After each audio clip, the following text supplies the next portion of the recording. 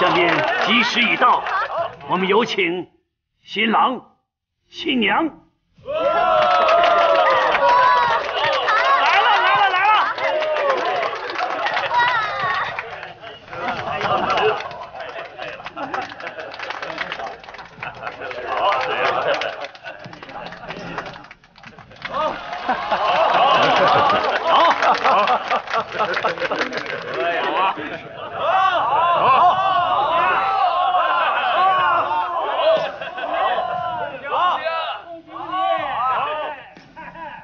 新郎、新娘，一拜天地。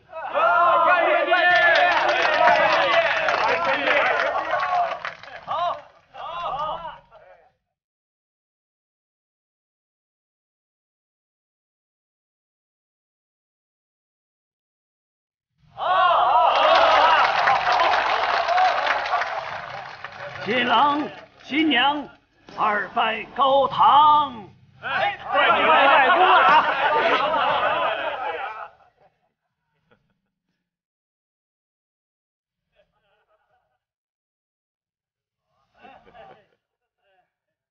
人生大喜，花好月圆，夫妻对拜。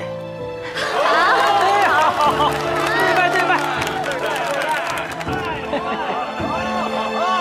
等一下。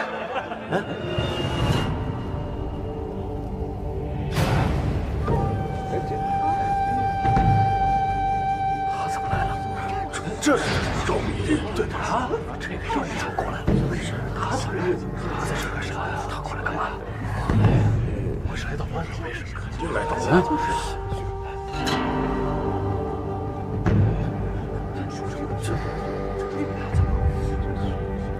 郡主，赵姑娘，今天是我们教主大婚，还请你先滚回去。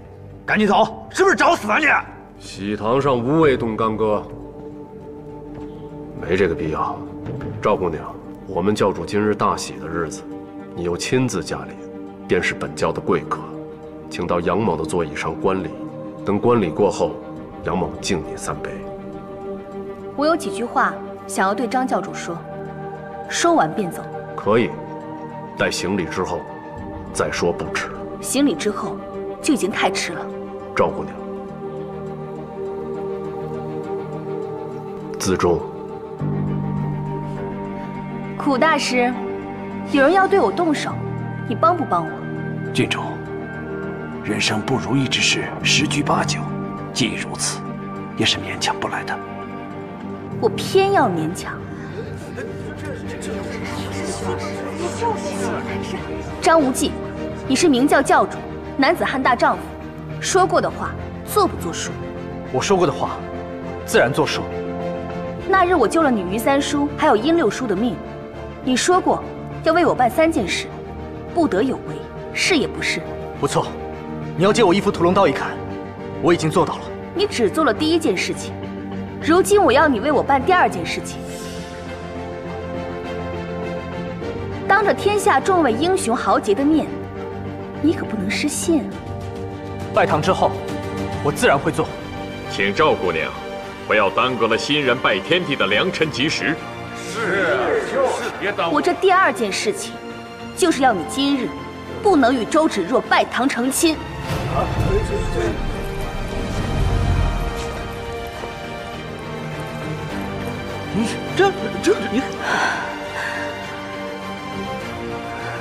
这件事，恕难从命。张无忌，你说过的话不算数吗？我和你早有言在先，绝不可违背侠义之道。我和芷若早已有夫妻之约，如果我依了你，便是违背了这个义字。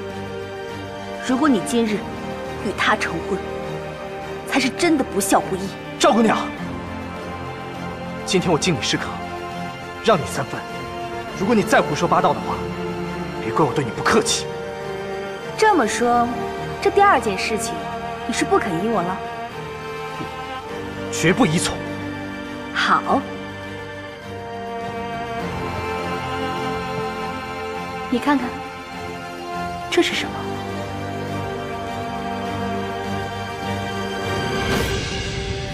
张雨若在耍什么花样？她在干什么？我这第2件事情，你依不依我，全由你。哼！赵姑娘，请留步。一切从长计议。要不就跟我来，要不就和周芷若拜堂成亲。男子汉大丈夫，不要婆婆妈妈。好，都依你。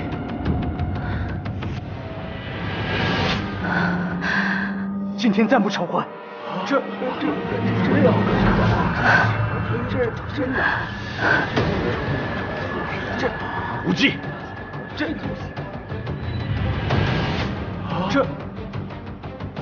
好，那你跟我来。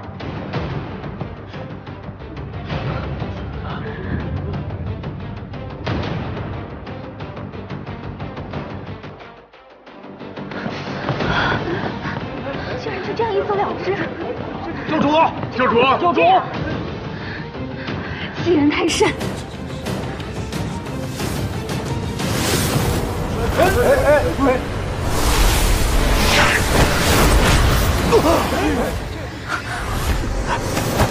无忌！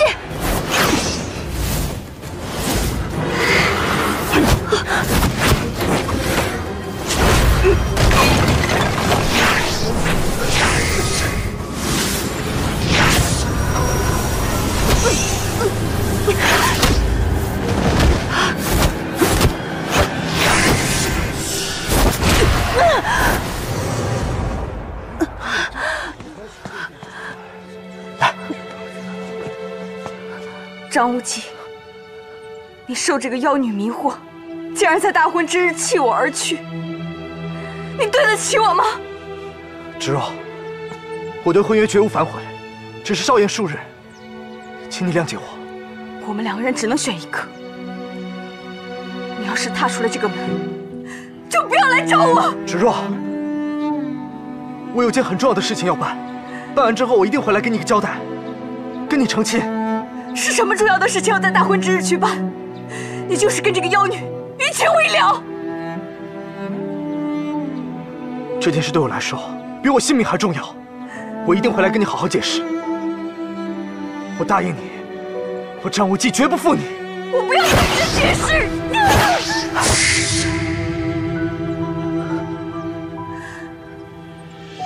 想不到峨眉派还能练出如此毒辣的武功。是怎么回事？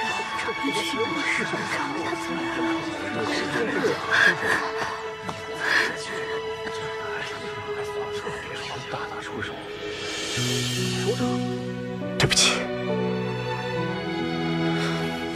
张无忌！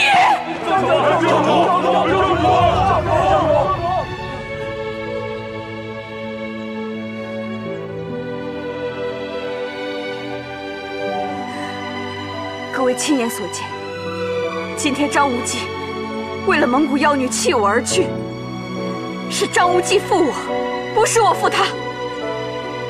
从此以后，我周芷若和张无忌恩断义绝。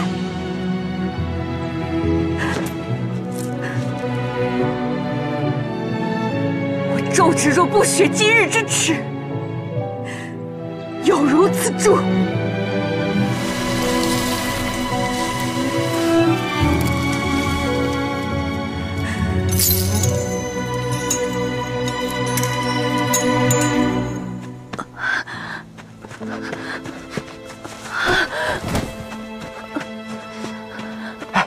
挺起来，来，小心！走开！你先别走，我义父到底在哪里？你怎么有他的头发？你要见他，你就跟我来。我不会跟你一起去的，你直接告诉我吧，我自己去找他。你不跟我一起去，你就永远别想再见到他。你对他怎么了？我警告你，我义父要是有什么不测，我第一个杀了你！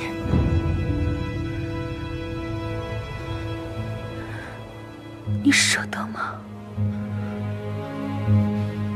如果你觉得我救了你，是因为我对你余情未了，那你可以死了这条心了。我早就死心了。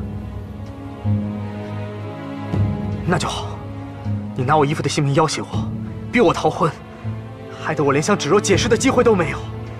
你这样陷我于不义，我今生今世都不要和你在一起，再也不管你的死活。张无忌，你以为你是谁？你不要太看得起你自己了。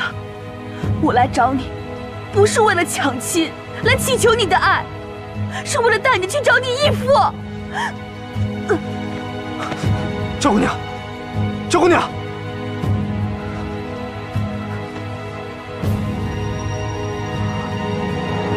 这是什么邪门的功夫？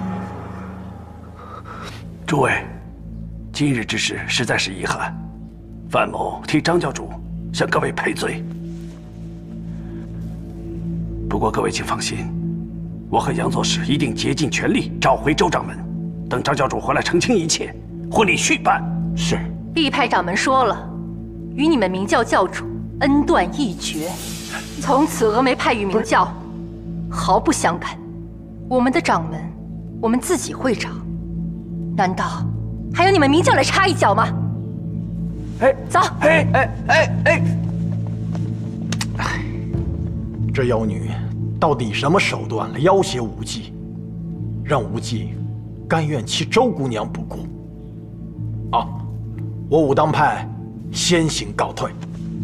宋大侠，再会，告辞。告辞。走。只怕教主在江湖再无威望。朱老四，什么时候轮到你放屁了？你不说话显得你没有存在感是吧？有这闲工夫让你的手下把元帅府看好了，快去呀！是。哎，你说说这朱老四什么时候变得口无遮拦啊？哎，气死我了！恐怕他所言甚是啊！你好好想想，我们教主和周掌门的联姻，其实就是明教和峨眉的结盟。这下好了，盟没结成，还结了仇。我们绝不能让江湖人士说我们张教主是一个无情无义的失信小人，更不能被郡主，不，被赵敏牵着走。我说的是朱老四。好了，抓紧传令下去，找回张教主和周掌门。这婚礼只能续办，不能取消。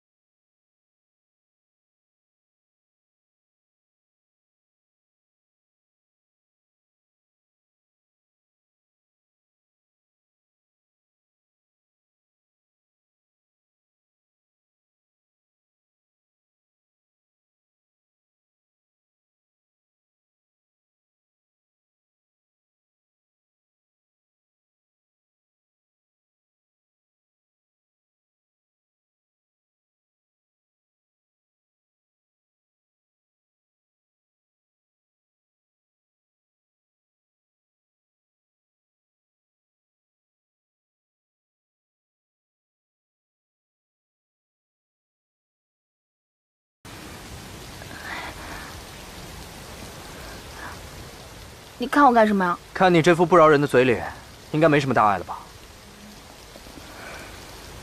觉得怎么样？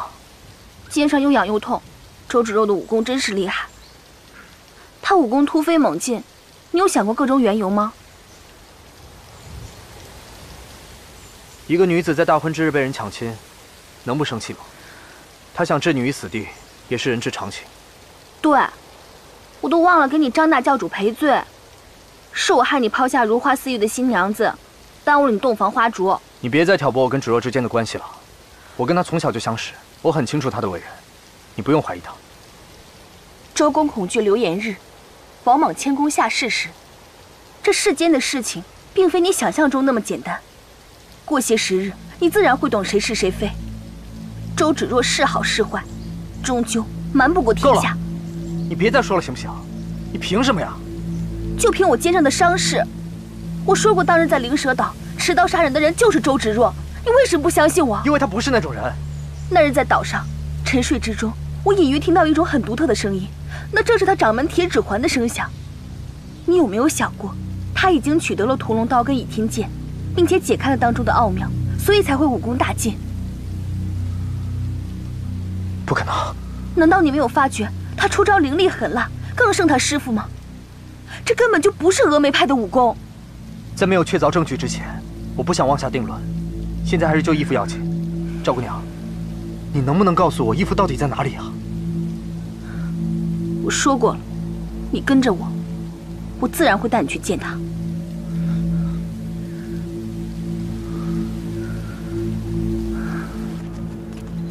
赵姑娘，要不找个地方先休息会儿吧？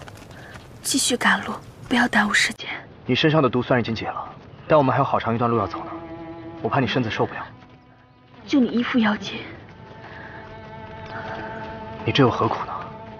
我现在不是朝廷的人，也不是郡主，现在在我面前只有2条路：一是认命，就是跟你说出你义父的所在，然后跟你诀别，从此做一个无以为家的女子。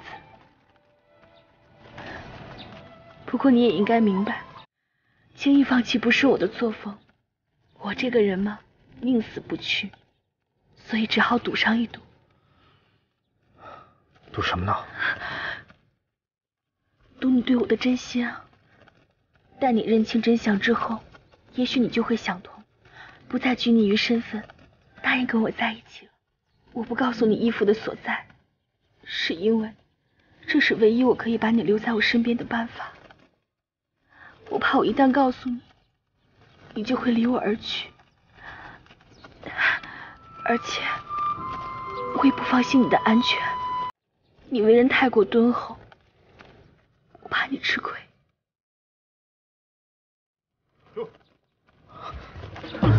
撤！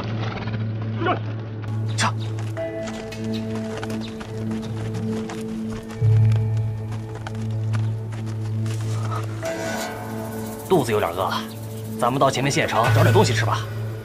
小王爷与反贼大战在即，事不宜迟，我们先行赶去，把军机上呈小王爷。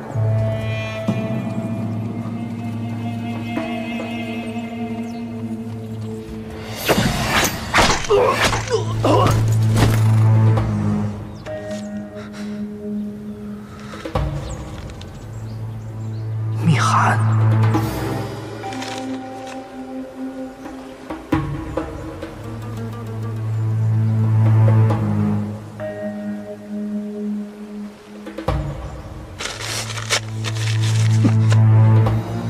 这明教的行军方略，怎么在援军手上？你确定这是军机，还是这只是你的手下特意泄露假的行军方案，好让我哥哥中计战败？你哥他……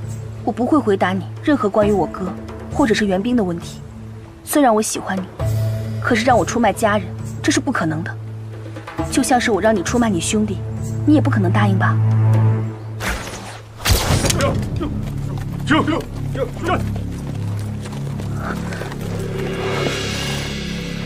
哥哥，张无忌，把军机给我交出来！军机不在我身上。敏敏，那军机就是在你这儿了。你别妄想了，我早就把军机给毁了。把他们给我拿下！嗯。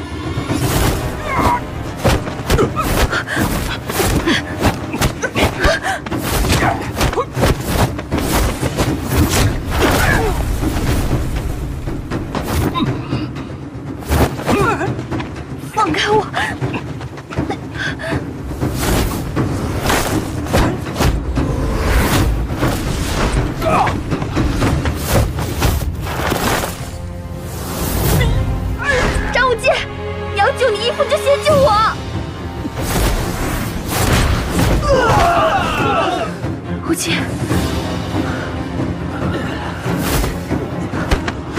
不要！不要伤害我哥哥！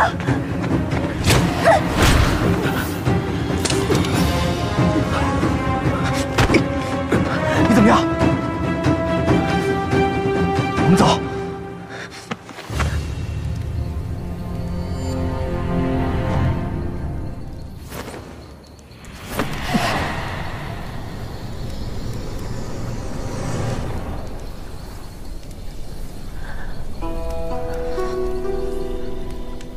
你明知道九阳神功会伤到你，你身上还有伤，你为什么要这么做？这就证明了我说到做到，我不会让你伤害我的家人。同样，如果他们要害你，我也会为了你拼命。这就证明我们是不可能的。为什么？就是因为你说到做到，我才更害怕。难道朝廷与明教之间的矛盾你不清楚吗？还赌什么呢？赵姑娘，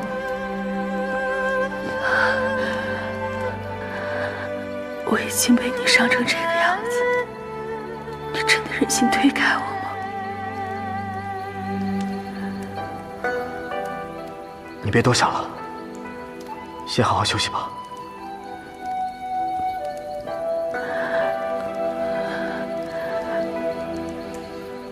就算赌输了，我也不在乎。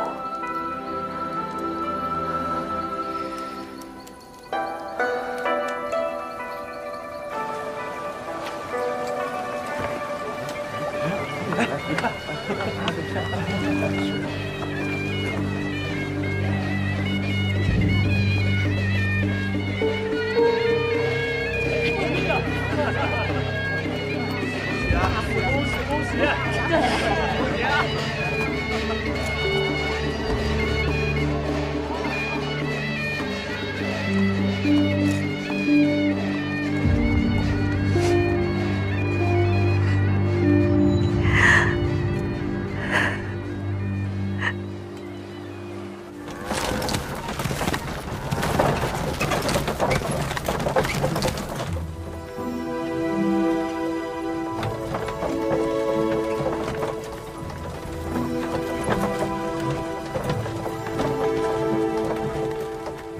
你这身打扮还真像那么回事儿。我这样很傻气吗？我们光明正大的张大教主，宁死也不肯偷别人的东西，就拿了我的黄金头饰，跟别人换了这身粗布麻衣，还有这牛车。你不怕泄露行踪啊？我都和大婶大爷说过了，他们绝对不会透露半点风声，你就别多想了啊。张教主，你长这么大，被人出卖过无数次，在鬼门关前也不知道走了多少趟，却还是没有得到教训。啊，我这上辈子到底是做了多少孽，或是干了多少好事儿，才遇到你这么不食人间烟火的傻人？赵姑娘，你身上不是还有伤吗？别说话了，坐好了啊。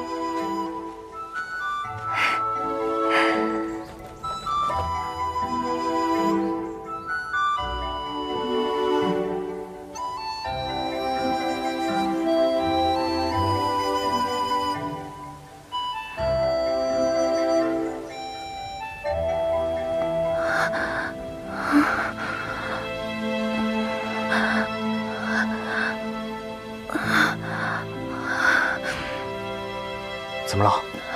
你又做噩梦了？我们在哪儿？我们到村里农家先接住几天，让你先好好养伤，然后我们再上路吧。你不怕来不及去救你义父吗？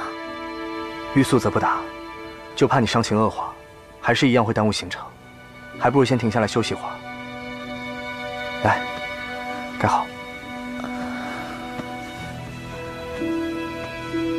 坐稳了啊。走。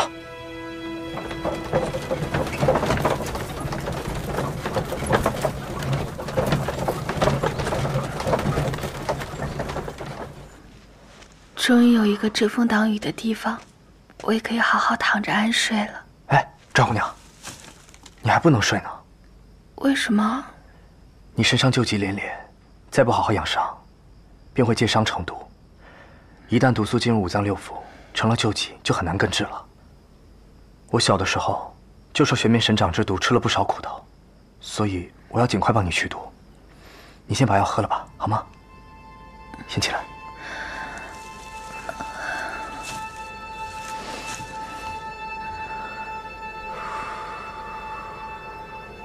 小心躺。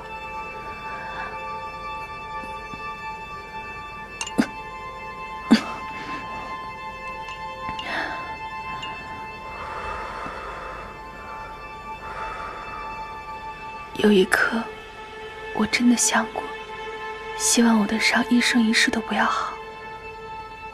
说什么胡话呢你？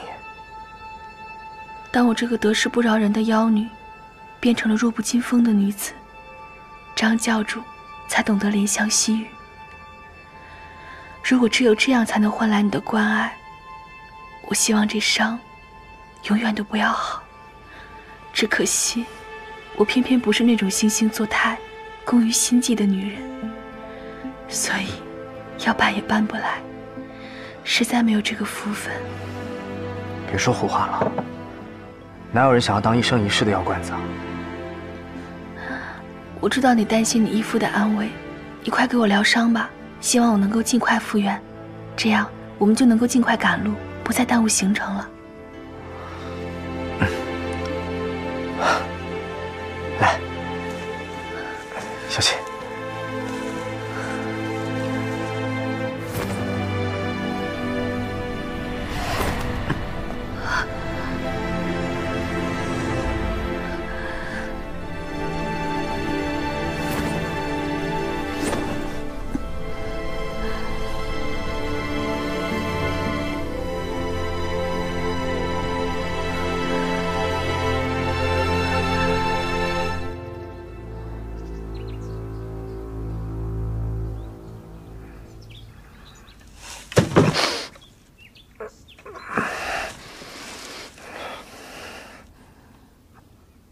赵姑娘，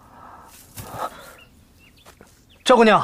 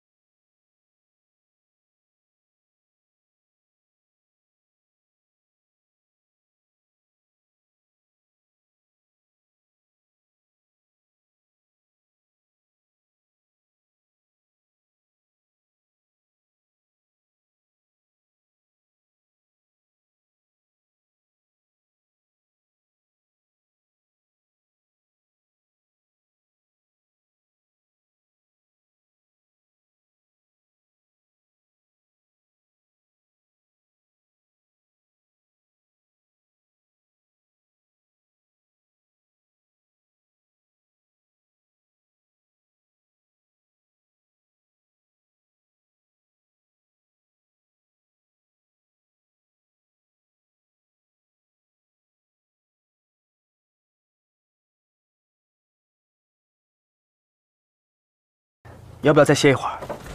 不用了，我都说我没事了。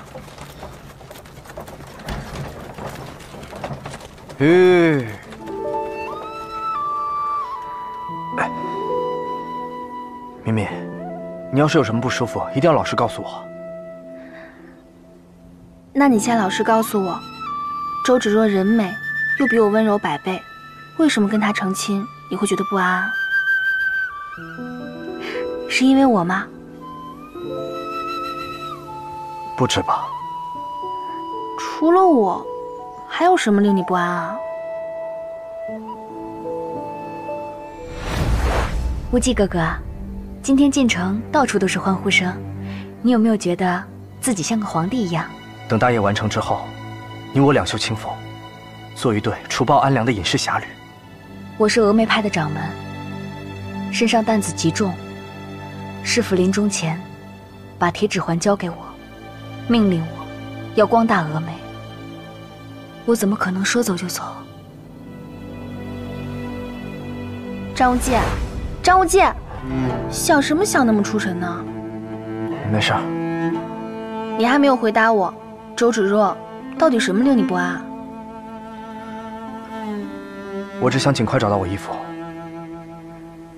那找到你义父以后，你会按照杨顶天的遗嘱，把明教教主之位传给他吗？这件事我跟义父提过，他硬是不肯接受，要我继续掌管明教。如果你可以抛下一切，跟我浪迹天涯，那该有多好啊！唉，我们可以周游四方，到处惩奸除恶。等我们老了，不想再走动的时候，就归隐山林，放羊种田，与世无争。想想都开心，你说是不是啊？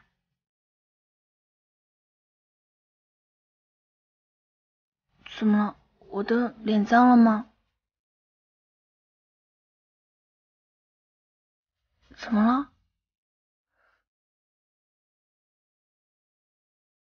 妹儿。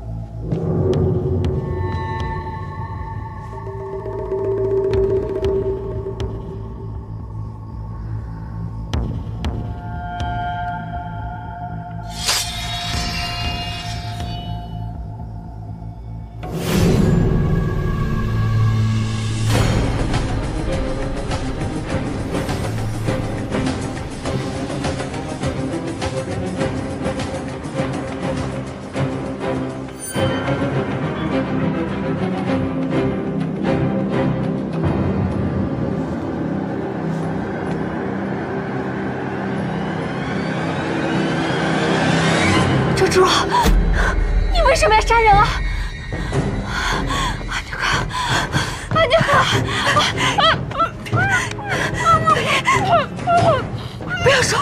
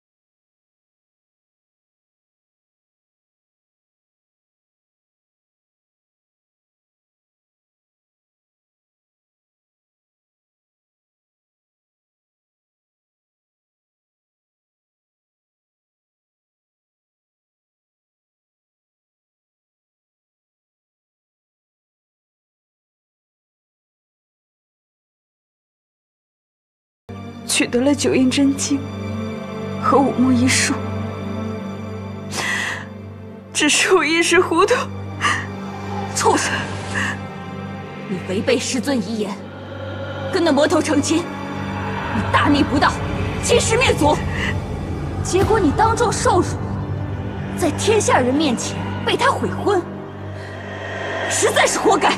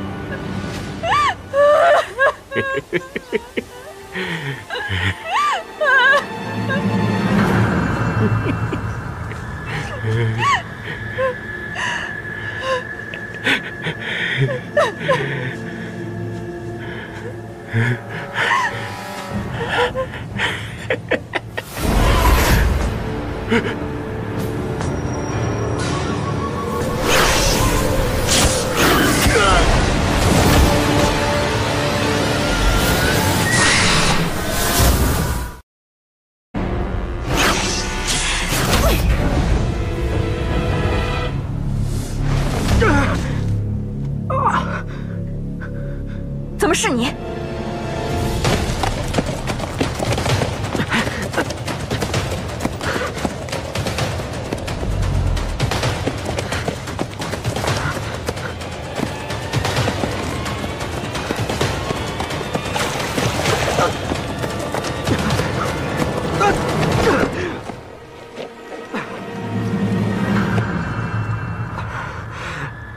你干嘛一直跟踪我？难道想暗算我？欺负我，羞辱我吗？芷若，我本来想过忘记你，从此浪迹天涯。但当我知道你和张无忌要在杭州成亲的消息，我的心真的很疼。我真的忍不住想过来见你一面。不要再给我提张无忌这个名字！我躲在杭州。不要给我提杭州！芷若。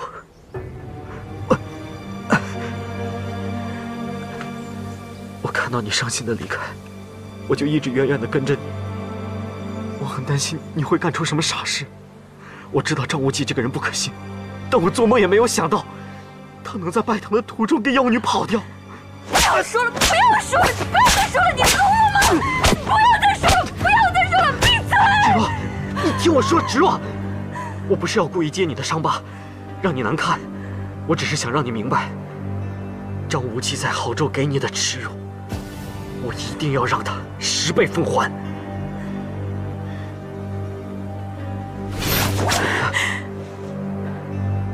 趁我还没有改变主意，赶紧滚！芷若，我求你了，你让我留在你身边，照顾你，保护你，好吗？就你，还想保护我？我知道我不是张无忌的对手，但君子报仇，10年不晚。从今天开始，我一定痛下决心，只要能让你报仇，我愿意花费我一辈子的时间。别太高估你自己了。就凭你的资质，别说是一辈子，就算是10辈子，你也不是张无忌的对手。芷若，速去说，你找死吗？芷若，我知道我现在还没有能力替你报仇，也没有能力去照顾你，但是我还可以留在你身边，为奴为仆，效犬马之劳。如果你觉得我为奴为仆都不配，那你就是杀了我。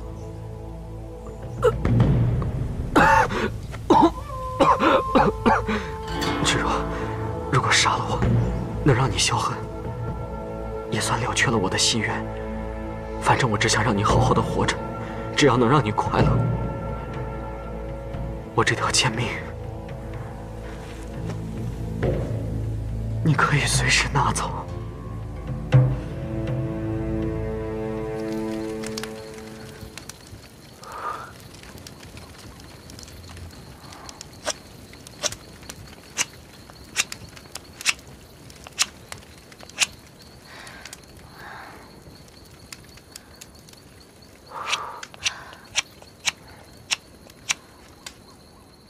张无忌，你在干什么？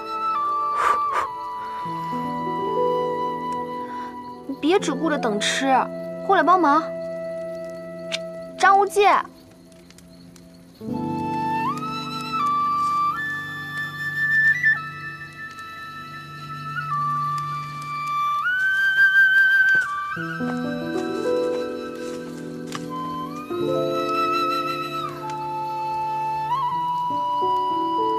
给你。簪子啊，你没看到我正在烤鸡吗？你帮我带上。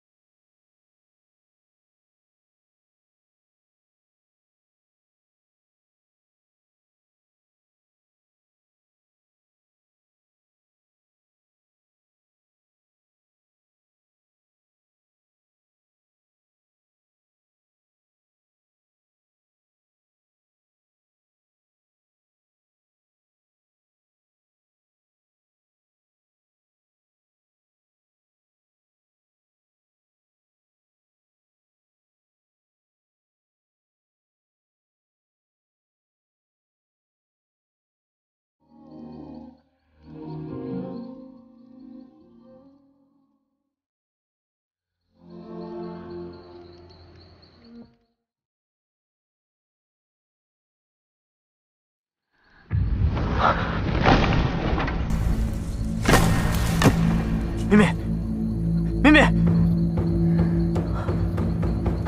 敏敏，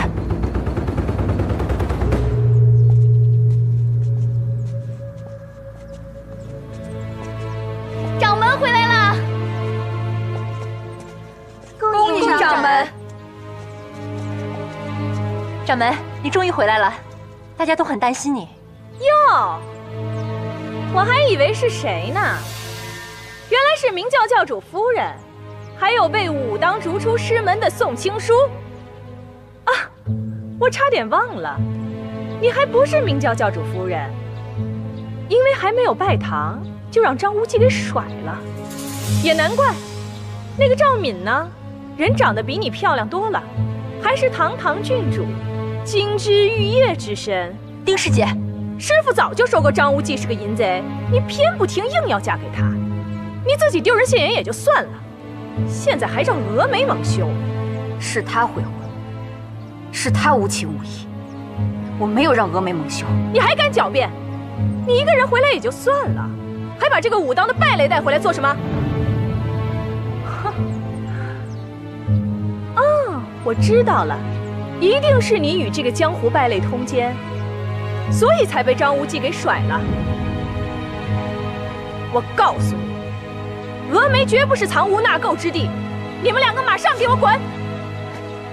丁师姐，周师妹现在是峨眉的掌门，你怎么可以赶她走？什么掌门？师傅生前最痛恨的就是张无忌，他不是不知道，但他全然不顾师傅的意愿，硬要与那个淫贼缠绵苟合。这等欺师灭祖、淫邪无耻之徒，岂能当我峨眉派的掌门？快把掌门铁指环交出来，然后马上给我滚！让峨眉蒙羞的是你这种人，这铁指环你没有资格拿。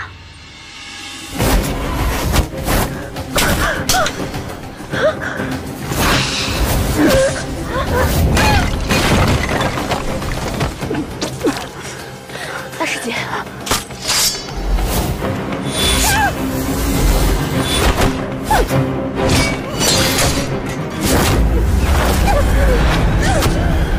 就凭你的武功，还在峨眉山上猖狂多时，今天我就清理门户。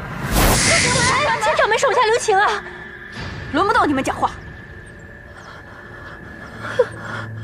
我问你，我是不是峨眉派掌门？掌门恕罪，掌门恕罪！你除了凭着大师姐的身份在这里兴风作浪和我作对以外，你还有什么本事？我不敢了，掌门，我再也不敢了，掌门。我知道你一直不服我做本派掌门，但是以你的武功，你能当此大任吗？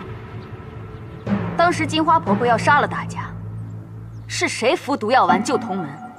是你吗？我跟张无忌成婚，是他无情无义悔婚。你作为峨眉派弟子，反而第一个说峨眉是非，你这样做，居心何在？还说我跟宋青书通奸，遭张无忌嫌弃。你如此妖言惑众，今天我就杀了你！掌门，掌门，我再也不敢了，掌门。掌门，求求你再给我一次机会，饶了我吧，掌门，我再也不敢了，明君再也不敢了，掌门，求求你，求求你，掌门。贱人果然是要打要骂要管。宋青书是我的上宾，你们谁敢对他不敬，就是跟我作对。谨遵掌门之令。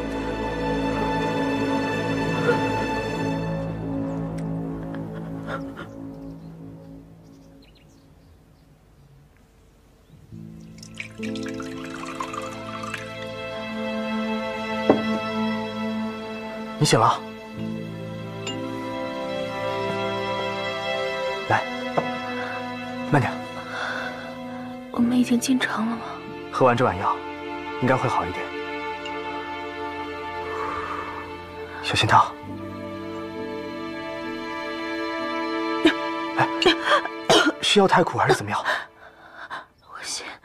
我心好像跳得更快了。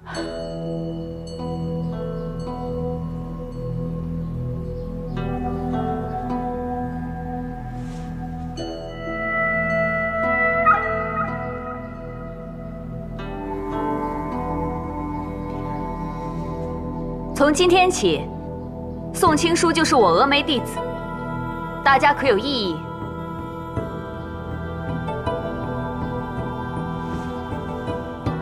恩师在上，只若今日纳宋青书为我峨眉弟子，只若一定完成恩师遗愿，将峨眉发扬光大。若为此事，誓不为人。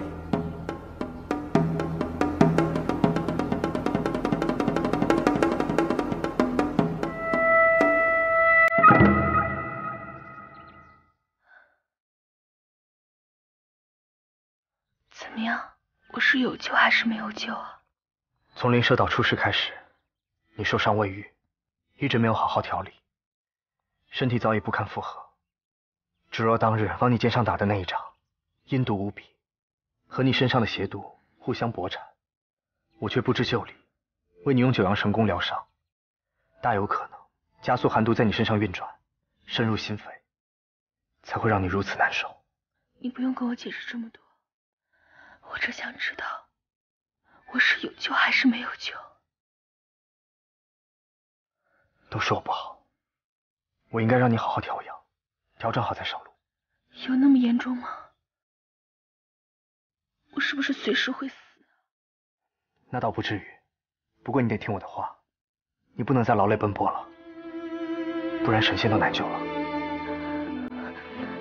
你义父在少林寺。我义父在少林？你不要再为我耽误时间，你快去少林，去救你义父。明明，你怎么知道？是不是陈坤又使什么计谋引我们上钩，让我们跟少林交恶。这个消息应该是真的。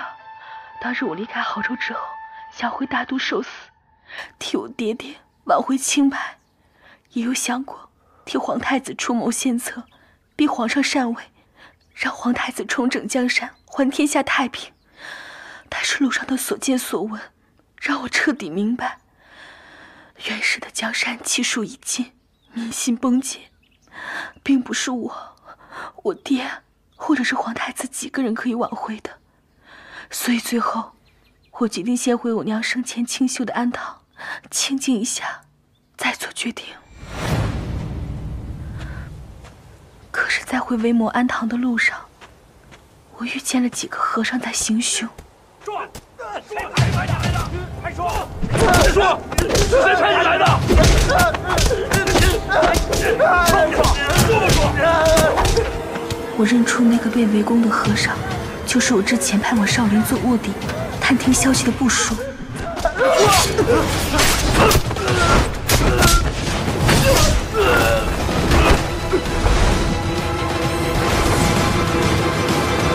来，喝点水。能被郡主亲自照顾，小的死而无憾。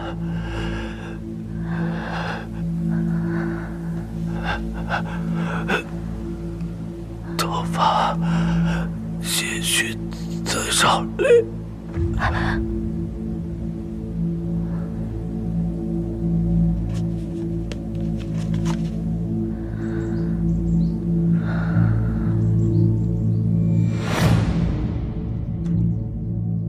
对不起啊，是我太自私了，一心想要你在我身边片刻不离，却成为你的负累。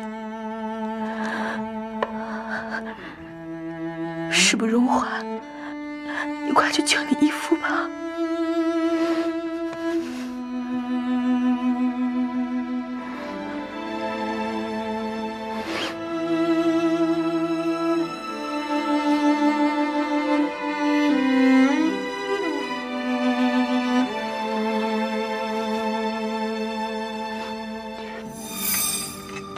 弟子参见掌门。知错能改，善莫大焉。弟子低敏君听令，我命你率领贝锦仪到战区目击孤儿带回来领养，为峨眉提供下一代栋梁，戴罪立功。是，弟子明白，多谢掌门宽容。静玄，弟子在。你带着这封密函，到丐帮去找4大长老，提出合作计划，共谋天下。弟子明白。以后你们的武功将由我亲自传授，并且会定期接受考核。如果考核未完成，我绝不容情。峨眉派不是废物场，你们每一个人不可以心存侥幸、滥竽充数。我要你们每一个人为峨眉争光，以峨眉为荣。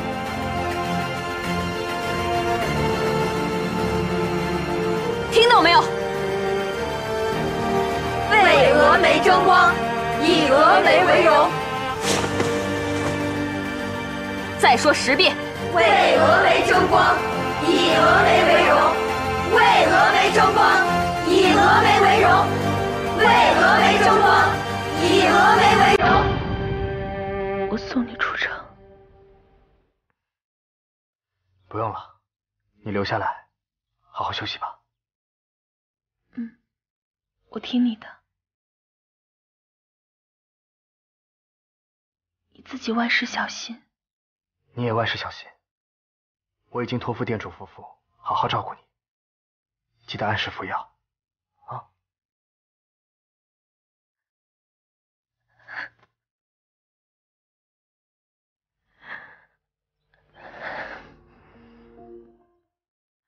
今日一别，不知道还能不能够再相见。别胡思乱想了，答应我，好好养伤，等我回来。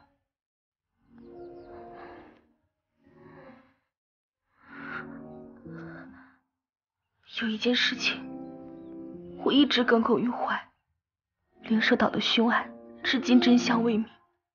你虽然说相信我，但是你的心里面仍然有许多疑问。我不甘心，我真的不甘心。如果就这么死了，真相就会永远的石沉大海。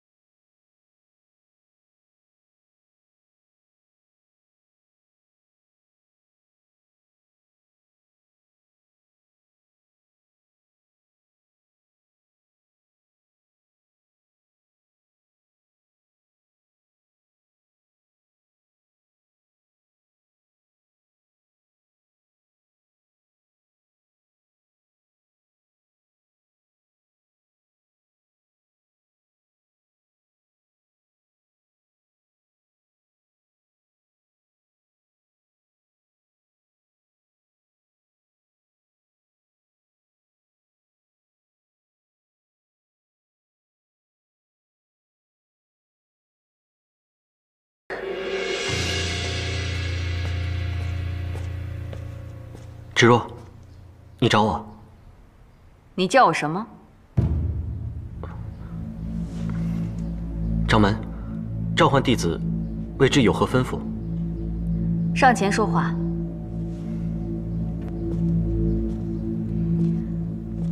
这个是崔心掌和九阴白骨爪的秘籍，你回去好好研究。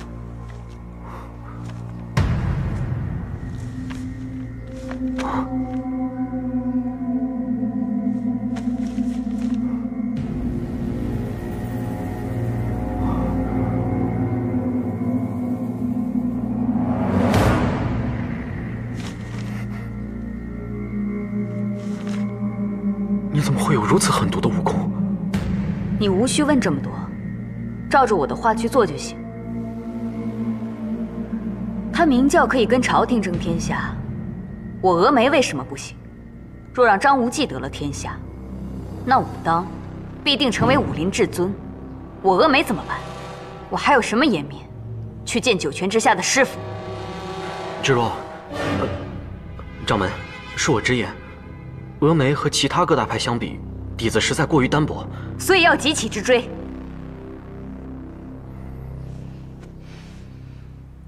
你练这些武功，为我，也是为你自己。你想想，原来那些瞧不起你的人，你太师傅、你爹，还有你的师叔们，难道你就不想让他们重新认识宋青书吗？我爹和太师傅何曾看不起过我？只是我辜负了他们，愧对于他们的期望。你别自欺欺人了。张三丰心中只有一个张无忌，哪还有你宋青书啊？你想让我看得起你，就照着我的方式去做。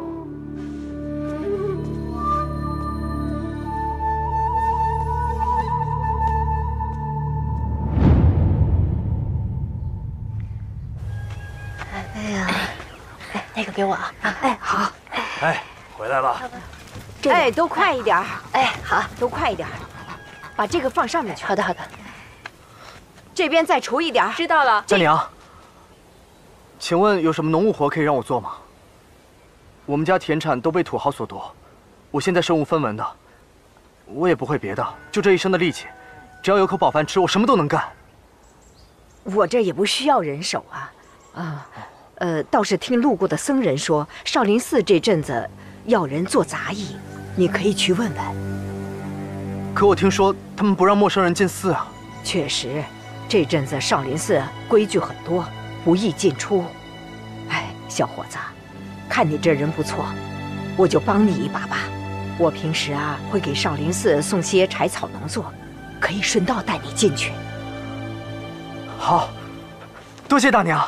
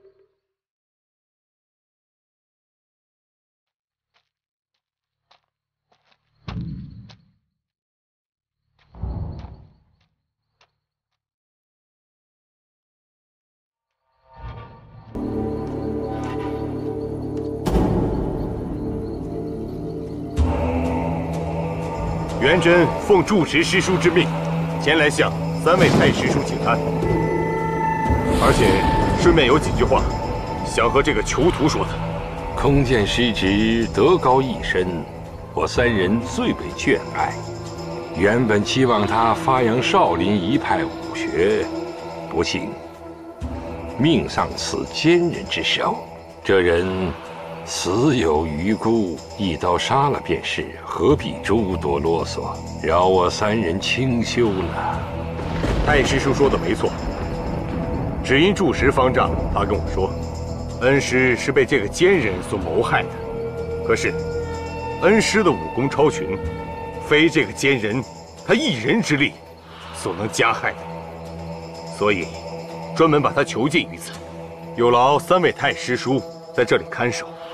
一来能引得这个奸人的同党过来相救，好把当年害我恩师的人一一除掉；二来说出这宝刀的所在，免得落入别派的手中，篡窃这武林至尊的头衔，折了本派千百年的威望。